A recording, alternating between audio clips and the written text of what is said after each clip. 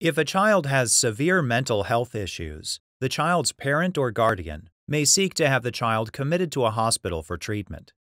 Parham v. J.R. examined what process is due to children whose parents or guardians voluntarily commit them to state mental health facilities. In the 1970s, a Georgia statute provided that children under 18 could be voluntarily committed to state mental health hospitals upon application by their parents or guardians. The statute allowed hospital superintendents to observe and diagnose the children.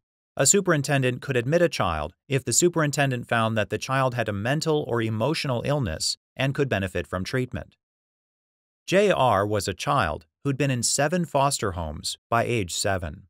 After J.R.'s 7th foster family requested his removal due to severe behavioral issues, Georgia's State Child Services Agency sought to commit J.R. to a state mental health hospital.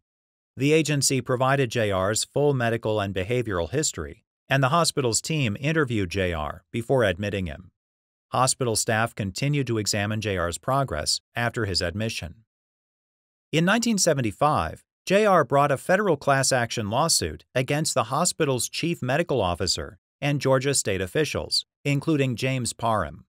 J.R. asserted that Georgia's voluntary commitment procedures for minors violated the Due Process Clause of the 14th Amendment. After hearing evidence about the admission and patient review practices at Georgia's state mental health facilities, a 3-judge panel of the district court found Georgia's statutory procedures unconstitutional. The court reasoned that commitment seriously deprives a child's liberty interest, and protecting that interest requires notice and an adversary-type hearing. Parham and the other officials appealed directly to the United States Supreme Court.